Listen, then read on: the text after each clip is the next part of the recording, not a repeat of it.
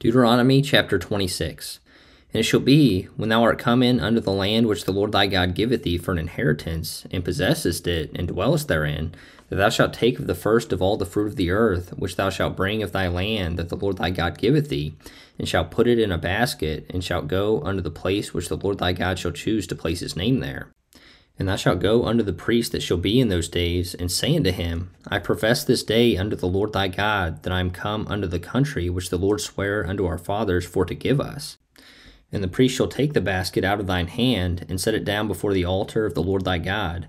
And thou shalt speak and say before the Lord thy God, A Syrian ready to perish was my father, and he went down into Egypt, and sojourned there with a few, and became there a nation, great, mighty, and populous. And the Egyptians evil entreated us, and afflicted us, and laid upon us hard bondage. And when we cried unto the Lord God of our fathers, the Lord heard our voice, and looked on our affliction, and our labor, and our oppression. And the Lord brought us forth out of Egypt with a mighty hand, and with an outstretched arm, and with great terribleness, and with signs, and with wonders. And he hath brought us into this place, and hath given us this land, even a land that floweth with milk and honey. And now, behold, I have brought the first fruits of the land, which thou, O Lord, hast given me. And thou shalt set it before the Lord thy God, and worship before the Lord thy God. And thou shalt rejoice in every good thing which the Lord thy God hath given unto thee, and unto thine house, thou and the Levite and the stranger that is among you.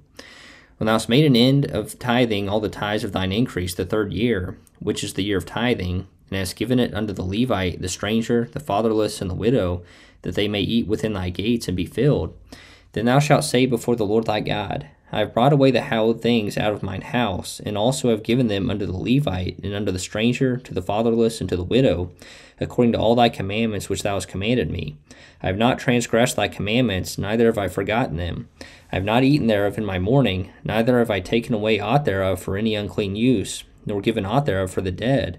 But I have hearkened to the voice of the Lord my God, and have done according to all that thou hast commanded me. Look down from thy holy habitation from heaven, and bless thy people Israel, and the land which thou hast given us, as thou swarest unto our fathers, a land that floweth with milk and honey. This day the Lord thy God hath commanded thee to do these statutes and judgments. Thou shalt therefore keep and do them with all thine heart and with all thy soul.